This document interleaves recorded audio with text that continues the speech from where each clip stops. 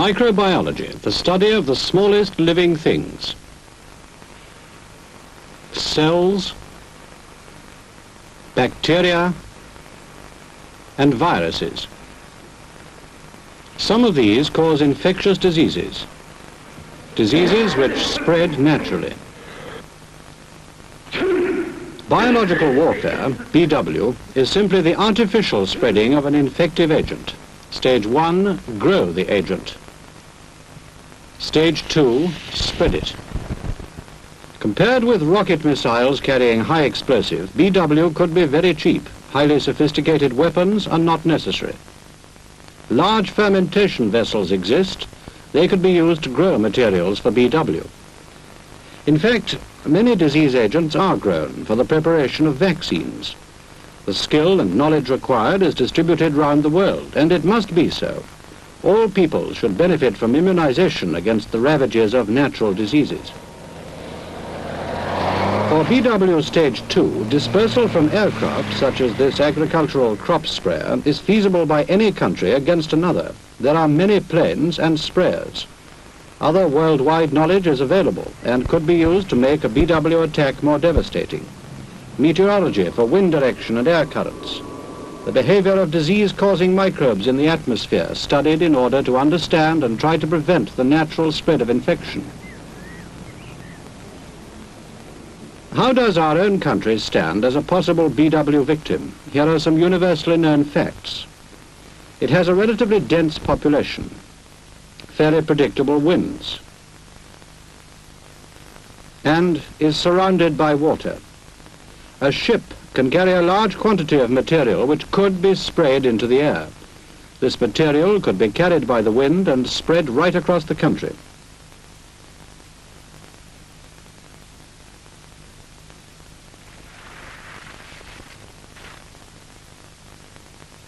Should we tell potential enemies all we know about our own vulnerability?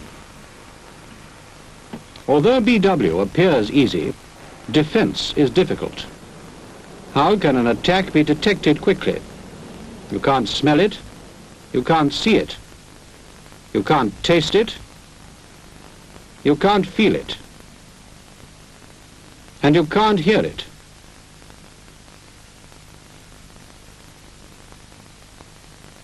Our atmosphere is heavily polluted with all kinds of small particles, so the detection of a disease-causing particle is a complex problem. If costly research produces a detection method, should we make our knowledge public and hence easier for an aggressor to avoid?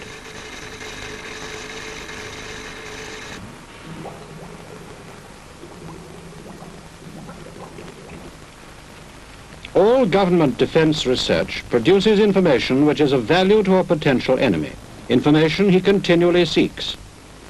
Much of the success of radar during World War II was due to the enemy's ignorance. Scientists working on this secret defense were accused of developing a death ray by some of their fellow countrymen, who must ironically have benefited from the detection of enemy aircraft by radar.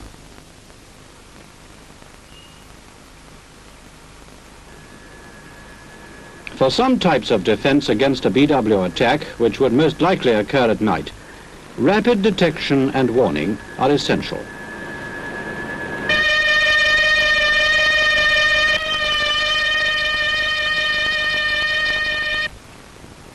Immunization against infectious diseases is obviously not secret.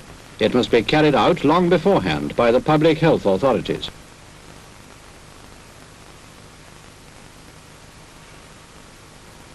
Medical treatment can save lives and alleviate suffering, but this is after people have already been affected.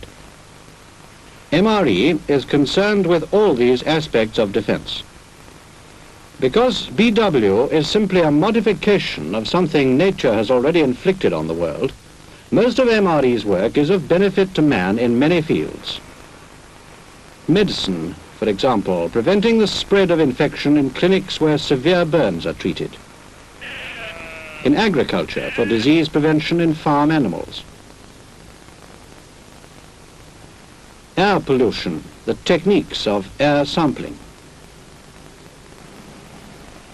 Industry, for production of materials by fermentation methods. and in fundamental scientific knowledge. An international symposium on continuous culture held at MRE brought together scientists from America, Russia, Sweden, Holland and Czechoslovakia. Scientists at MRE are among the pioneers in this work, and the Porton fermenter is a byword. The continuous process is potentially many times more efficient than the simpler batch culture methods.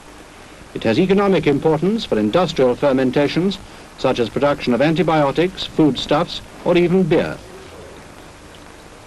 But perhaps even more important is the ability to adjust the culture conditions and to keep the conditions constant. This affects the bacteria or yeast cells growing in the culture, so they have particular properties and contain particular substances. If the correct conditions can be used, the bacteria will contain more of the substances needed for vaccines, and better immunization against infectious diseases will be possible.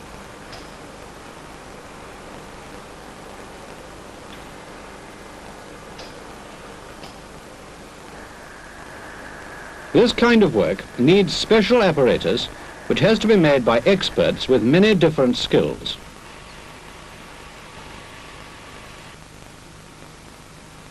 Although television and newspaper cameramen have spent many hours in MRE, they almost always only represent the work carried out here by this. But these men do in fact have faces. What do they really do? They grow various bacteria, fungi, protozoa and viruses, often for universities or medical trials or public health use. MRE has the necessary skills and equipment. Over 500,000 doses of Asian flu vaccine were rapidly produced at the time of the 1957 epidemic. Research at MRE on the disease anthrax led to a method for producing an excellent vaccine. It is manufactured here from avirulent anthrax bacteria, which are not especially dangerous to the workers. They wear masks and hoods so that they do not contaminate the vaccine material, in the same way a surgeon's mask safeguards his patient. The anthrax vaccine is carefully tested and then sent to the Lister Institute in London, who distribute it. Industrial firms, both in this country and abroad, use it to protect their workers who handle materials such as hides, which might have come from diseased animals. Some existing bacterial vaccines are not entirely satisfactory. Plague vaccine, for example. Genetic studies on the virulence factors of the plague organism indicate the possibility of producing a better vaccine. All MRE staff are immunized to protect them against laboratory infections.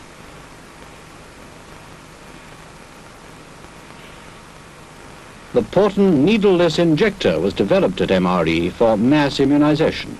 It can administer about 700 doses per hour and causes almost no discomfort in comparison with the conventional needle. Because the research here requires pathogenic or disease-causing organisms, special safety equipment is designed and made. Air is continuously drawn into this cabinet and passes out through a special filter which prevents any bacteria from escaping.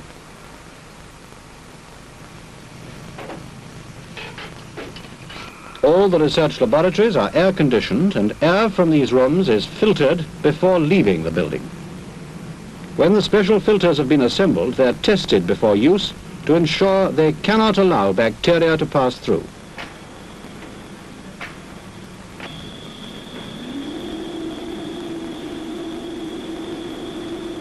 Waste water from the laboratories is sterilized in large tanks and tested for any contamination before it is allowed to pass outside.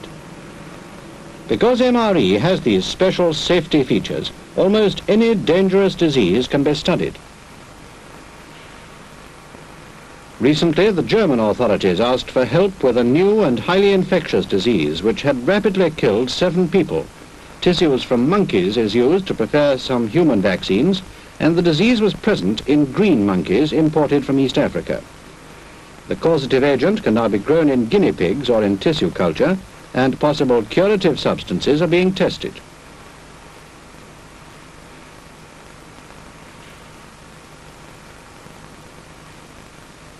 MRE's special resources are also to be used to study the spread of foot and mouth disease virus in order to help prevent a recurrence of serious epidemics.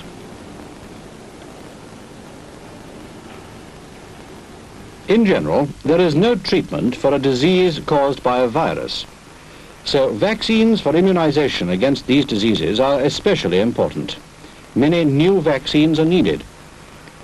The virus needed to prepare a vaccine will only grow in living cells. The use of animals for this purpose can be avoided by substituting animal cells growing in bottles. This is tissue culture. In a complicated nutrient medium, the cells stick and grow on the inside surface of the glass.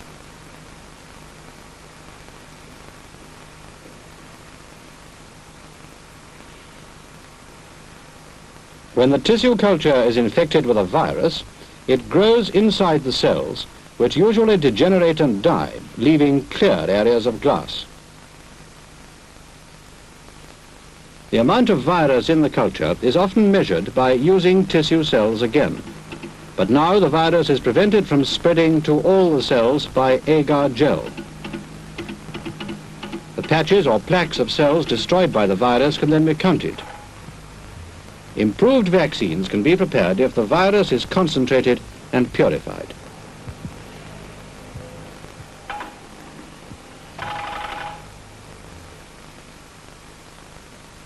In order to develop a new vaccine, it must be tested to see if it produces immunity to a disease and to see if it has any adverse effects. This can only be done in animals, kept in premises officially registered with the Home Office. The number of animals used here is very small in comparison with the total used in Britain. The animals are well cared for, and the high standard of MRE's animal accommodation was praised by the Littlewood Committee.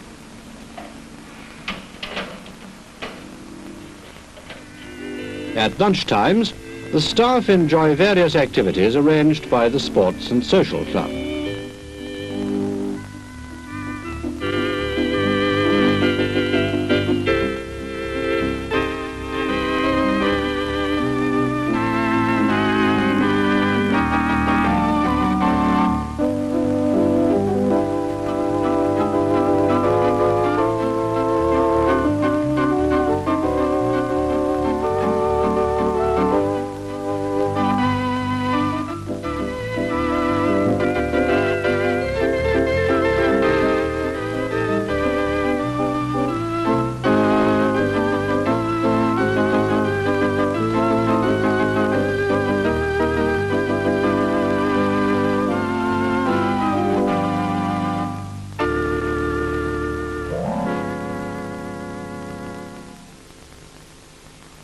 Apparatus used in the laboratories is decontaminated by autoclaving before it can be safely washed clean and then prepared for use again.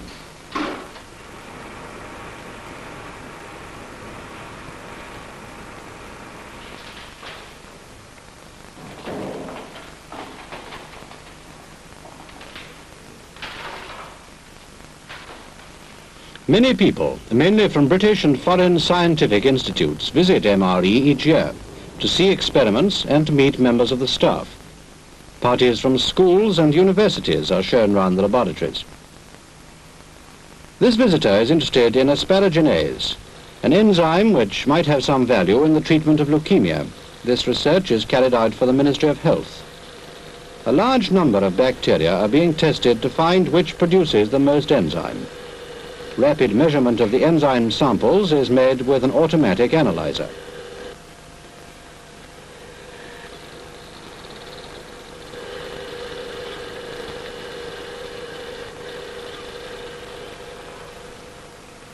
In a separate building, at the experimental plant, experiments with large-scale cultures are being made in order to obtain useful quantities of the asparaginase enzyme. A wide range of microorganisms has been grown with this equipment, partly financed by the Medical Research Council. In return, MRE has supplied many materials for medical research and substances for fundamental work in molecular biology to university laboratories throughout the country.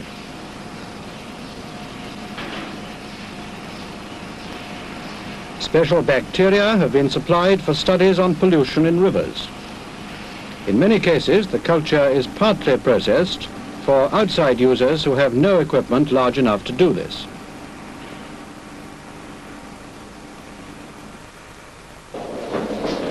Hello, Mary. Good morning, Mary. Look at my book. Oh, isn't that excellent? Congratulations. Thank you very much. Good. Further education is encouraged at all levels. Graduate staff can submit theses on their research work to obtain higher university degrees. Students can work at MRE during university vacations and gain experience of research methods. There are chances of doing research at a higher degree as a result of working at a government establishment, but this depends very much more on the university regulations rather than on the regulations of the Ministry of Defence. Much of the work that we do is suitable for a thesis. If you did in fact stay at the university, would you necessarily stay at University College London? I like my department very much, and of course it's a very good department, so in many ways I'd like to stay there. But on the other hand, it might be good for me to get some experience elsewhere. I don't know yet.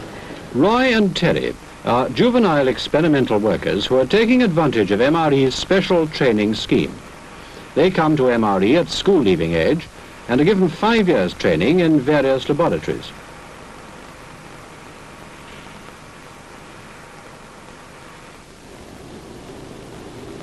One weekday is spent at the local college, preparing for examinations in various technologies or for GCE subjects.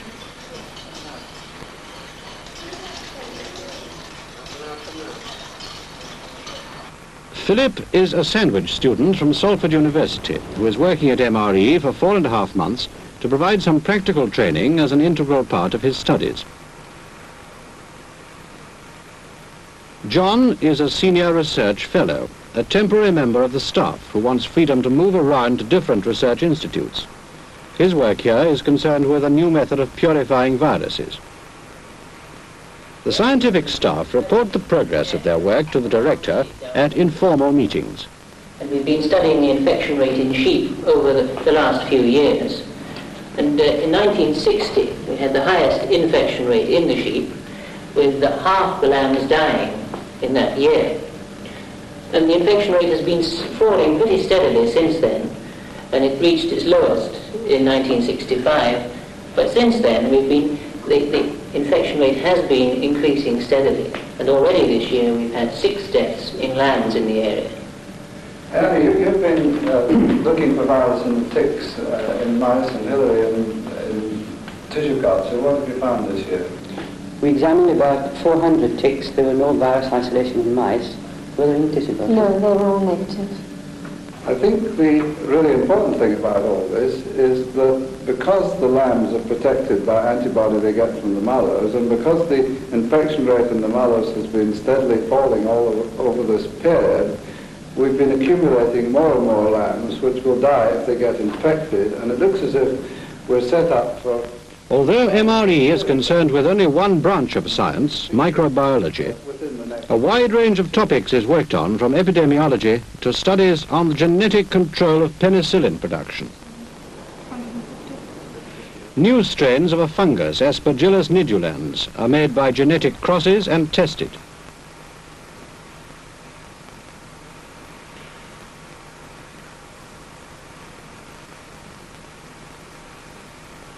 This new strain of the fungus has killed a larger zone of bacteria, indicating better penicillin production than either parent strain. How many of these have we inoculated this week? That's 150. 150. Down here's a point, excuse me. Thanks. Hello?